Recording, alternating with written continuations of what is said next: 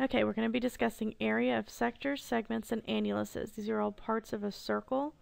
Okay, the first one we're going to talk about is sector. It's the region between two radii of a circle and the included arc. Okay, when it says included arc, okay, that is this portion of the curve of the circle that's enclosing this sector.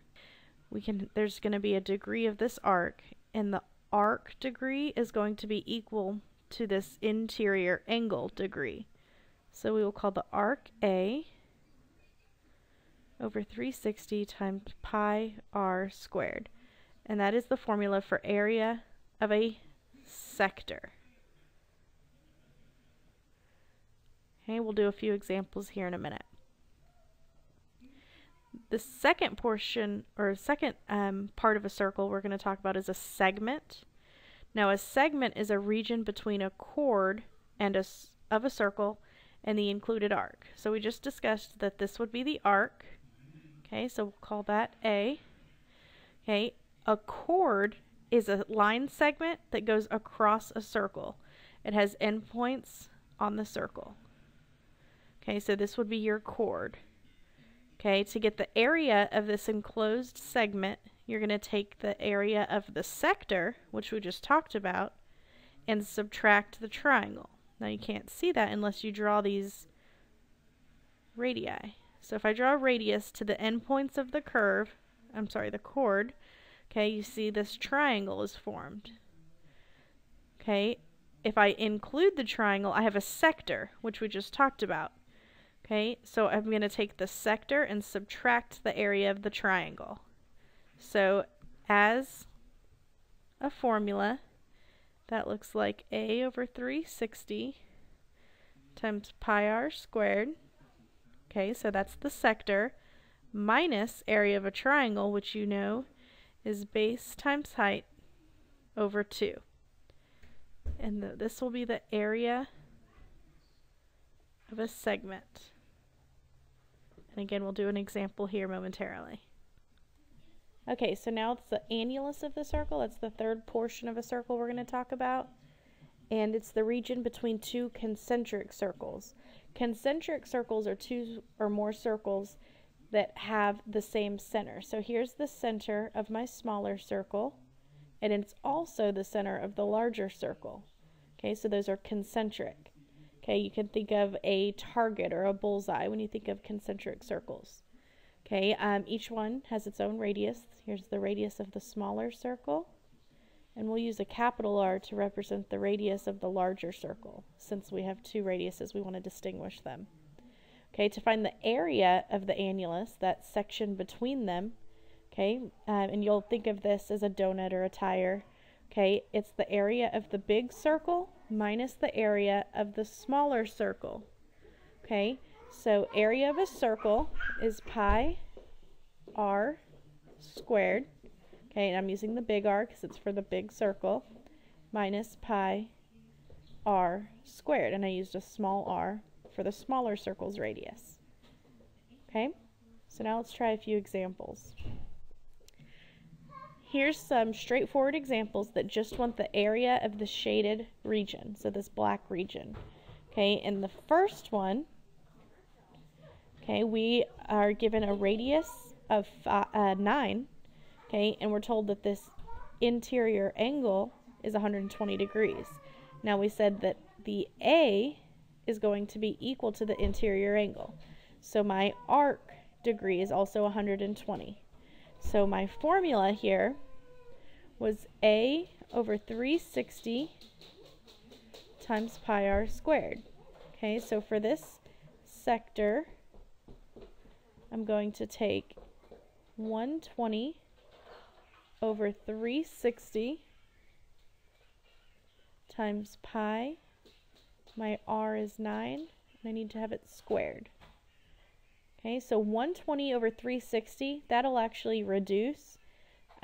So 120 goes into 360 3 times, so this is 1/3. Pi 9 squared is 81. Okay, we want to keep our answers in terms of pi. Okay, in terms of pi means leave pi in your answer. So when you go to type this in your calculator to solve, don't type in pi. okay? So you would just say 1/3 times 81, okay? And that gives you 27, okay? So 27, and we're leaving pi in the answer. We didn't type it in, so pi is still here. So 27 pi, and this measurement was in feet. Okay, area is going to be squared. So 27 pi feet squared is the area of that sector. Okay, if your choices had just decimals, then they would actually want you to be multiplying by pi, and there is a pi button on your calculator. It's just under the clear button, and you'll have to hit second and then the button, and pi will come up. And if you are to get a decimal, I want you using the pi button. If you are to get a decimal, I want you to use the pi button, not 3.14, because that is rounding too soon, and so your decimal will be slightly off. Okay, so here, this is a segment, and our angle, we're told that is 90. So that means my A is also 90 degrees. We're told that the radius is 12. Okay, so to find this shaded area, I'm going to find the area of the sector and then subtract the area of this triangle. Okay, well, if this radius is 12, this radius is also 12. So we have A over 360 times pi r squared minus base times height over 2, the area of the triangle. So my A is 90, my radius is 12, my base and height of my triangle. Now remember, base and height have to meet at a 90-degree angle. Well, this is a 90-degree angle. So my base and height are the 12 and 12. So 12 times 12 over 2. So here, area of my triangle, 12 times 12 is 144, divided by 2 is 72. So here I have 72. 90 over 360 reduces to 1/4. 12 squared was 144. Can go ahead and reduce a little bit more. I have 1/4 times 144 gives me 36. So I have 36 pi minus 72. Now if they tell you to leave it in terms of pi, this is as far as you can go. You can't do 36 minus 72 because 36 has this pi here. It's kind of like a variable. You can't combine it because they both don't have the pi. So you would say 36 pi minus 72, and this is meters, so area is meters squared. Okay, our third example is an annulus. Okay, and remember this is the big circle minus the small circle. So pi big R squared minus pi little r squared. My large R is 5. My small r is 2. 5 squared is 25. So we have 25 pi. 2 squared is 4. We have 4 pi. Now these both have pi in them, so I can combine them. So 25 minus 4 is 21 pi. This is in inches, so your area would be inches squared. That is in terms of pi. If they ask for a rounded decimal, you would type in 21 pi and get 65.97.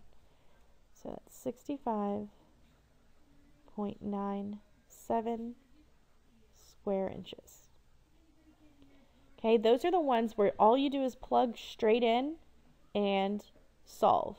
There are occasions when you may have to work backwards. So I've put a couple of those examples in. This tells you our shaded area. So they're not asking for the area of this sector. You're given that it's 14 pi centimeters squared and that the radius is 6. So here's my radius. We want to know the angle in degrees. Okay, that's what we want to know. So area is A over 360 times pi r squared. We know that area is 14 pi. A is what we're looking for. If you want to replace it with x, you can. pi, and the radius is 6. So go ahead and square your 6. That's 36.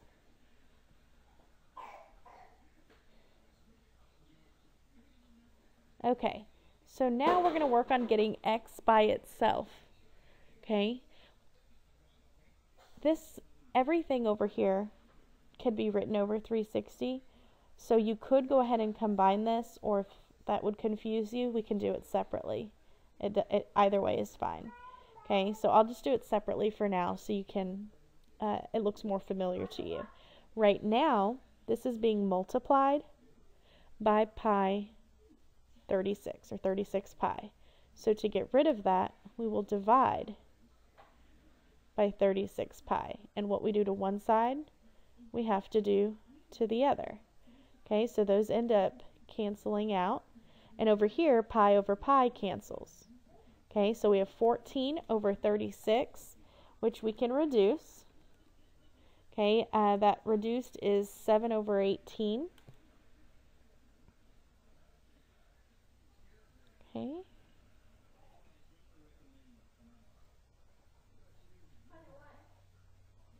Okay, and we're left with x over 360. Okay, so now this 360 is being divided. So to get rid of it, you could multiply by 360. And what you do to one side, you have to do to the other. And it cancels here. So I have 360 times 7 over 18. So x is 140, and this is an angle, so that is degrees. Okay, so for this one, the shaded area is an annulus, and they tell us it's 32 pi meters squared is the area. They want to find little r, which is the radius of the smaller circle, and they give us the distance across the larger circle. That's diameter. Okay, and remember, diameter is twice the radius. So my large radius, okay, radius of the large circle is going to be half of that, which would be 9. So I'm going to use that, and I'm going to plug it into my formula. Okay, remember, annulus is pi big R squared minus pi little r squared. Okay, plug in what we know. Area is 32 pi. Big R is 9.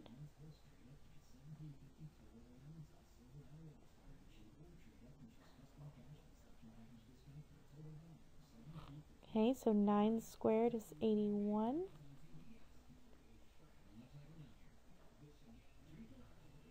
Equals 32 pi. Okay, now I'm going to try and isolate the little r. So I want to move everything to the other side. My first step is going to get rid of this that's being added. Okay, yes, this is a minus, but this is a positive pi 81. So I'm going to move pi 81. And you can write it as 81 pi or pi 81. That's the same thing. So over here, since it has pi at the end, I'm going to write it that way. Same thing.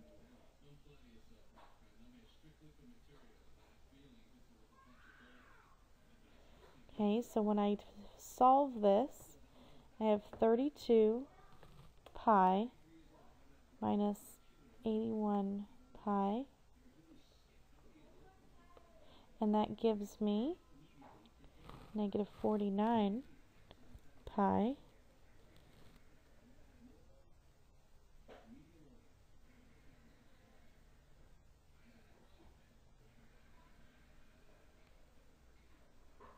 and I have a negative pi r squared left.